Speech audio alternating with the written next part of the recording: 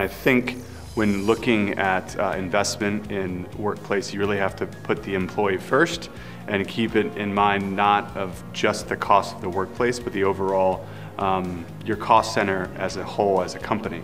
And so when you compare the cost of real estate and your total cost of ownership to your labor cost, it's really 10 to 1. You're going to spend a lot more on your salaries and your benefits and everything, your fringe to your employees than you are in real estate. And when you consider real estate as a tool for talent attraction and retention, it really pales in comparison from a cost standpoint. So it's really talking to your C-suite, making sure they understand that the upfront cost, the capital to build an impressive office is steep.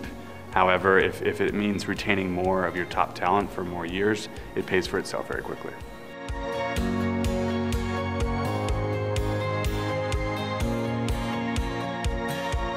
I think flexible office is here to stay. Companies like WeWork and many others, Notel, Convene, others, will definitely continue to grow.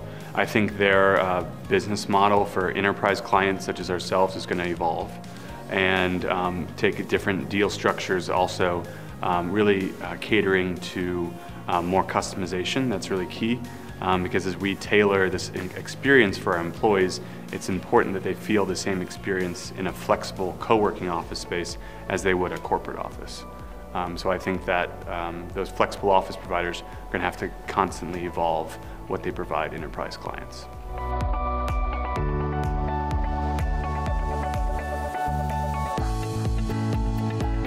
When looking at a new office, the first thing we do is look at public transportation, which may seem counterintuitive for a company that's predominantly ride-sharing focused. However, public transportation is really how people will get to work in an urban environment. So we always want to be located within walking distance of a major subway hub, light rail transit, something along those lines.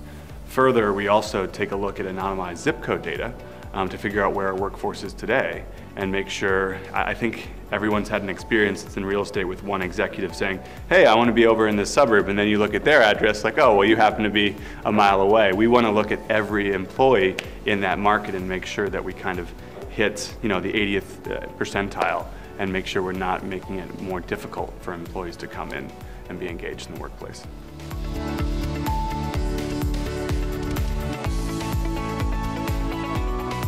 I think there's just a lot of history there. We've been there going on 5 years, which in Uber time is forever for a company that's less than a decade old. So before that, we were in a very rundown location in Long Island City, infested with rats. It was part office, part green light hub where we service our driver partners. And to move to the terminal stores building in Chelsea was a big deal back in 2015 when we moved in. We're preparing to close that chapter and move all of our workforce downtown later in 2020, but I think the coolest part is the history and then also just the aesthetic of the building, being all the exposed brick and the original timber beams makes for a very unique, cool aesthetic.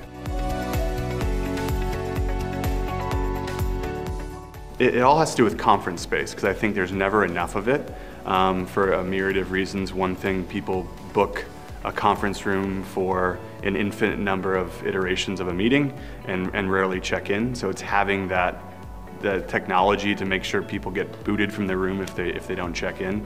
It's also one person using a 10-person room underutilization.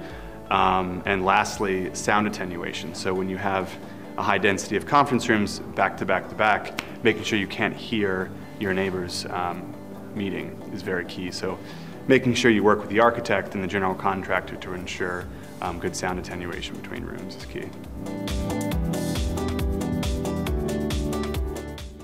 I've really enjoyed the mix of attendees. I've been to several different conferences similar to this, but I find Future Offices has a lot more end users, which is excellent. I think that's something that Kevin and the team strive for, which is very noticeable to me.